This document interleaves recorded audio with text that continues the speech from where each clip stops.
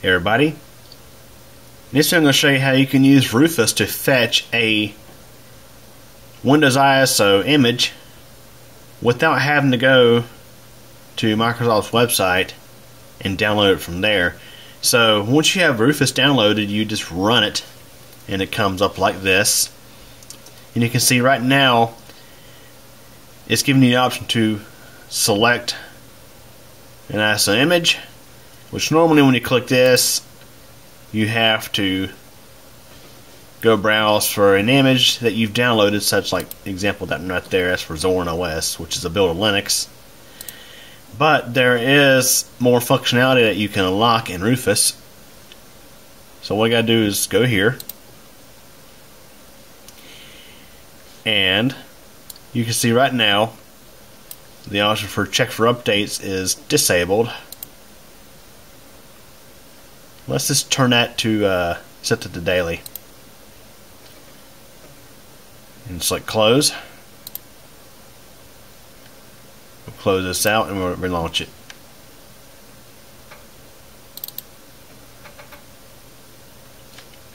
And now if you look here, you can see there is now a down arrow next to select. You can actually now download an ISO image. So select download,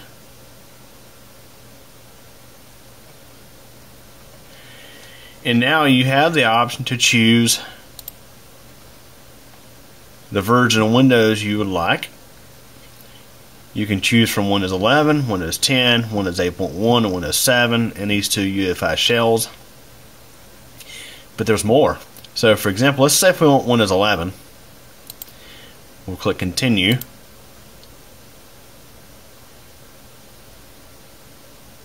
This may take a moment.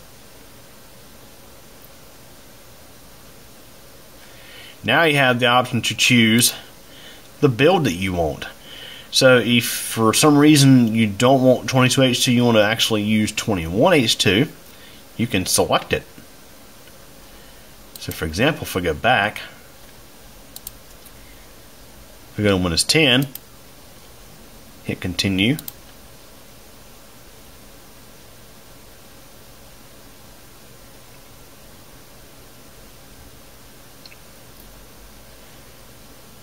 you can see we have all these different builds to choose from, all the way back to 1507, which was the original build of Windows 10 from 2015. And of course there's 1511 as well. You got 1607, 1703, 1709, 1803, 1809 release 1, 1809 release 2. There are actually there's actually 3 releases of 1809, which 1809 had an issue after release with somehow deleting your files. Actually, I think I have a video up on the channel about that.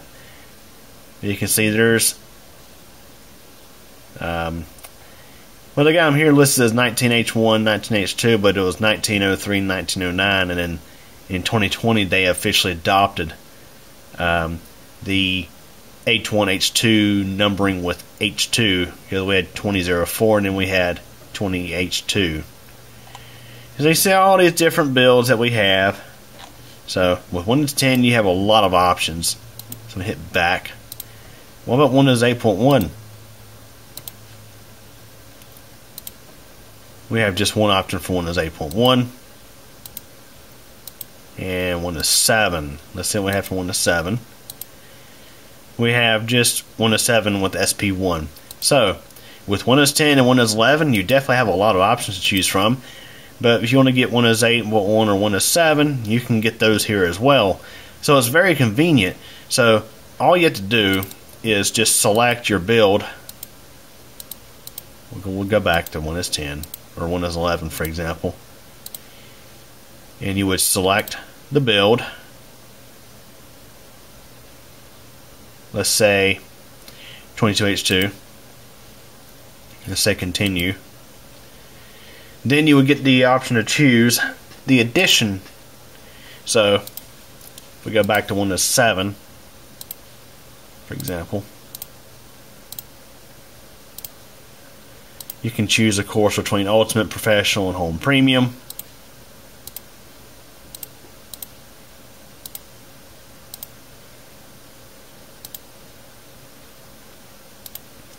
And then what it would do is then you would choose your language.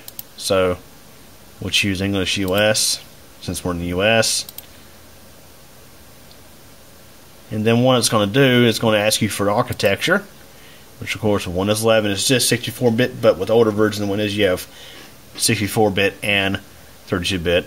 So it gives you the option to download with the browser, or you can hit download. And then what you would do is you would save your download to wherever, like your downloads folder. So in this video I'm not going to be actually writing an ISO to a USB drive, though I do have a video talking about how to do just that.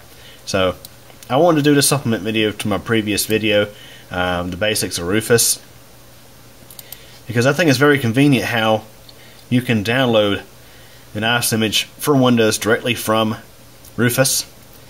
And let's say, for example, if you're looking for an old ISO image, like for example an old build of Windows 10 or an older build of Windows 11, you can do it right inside of Rufus. So anyways, hope you enjoyed this video. Thanks for watching.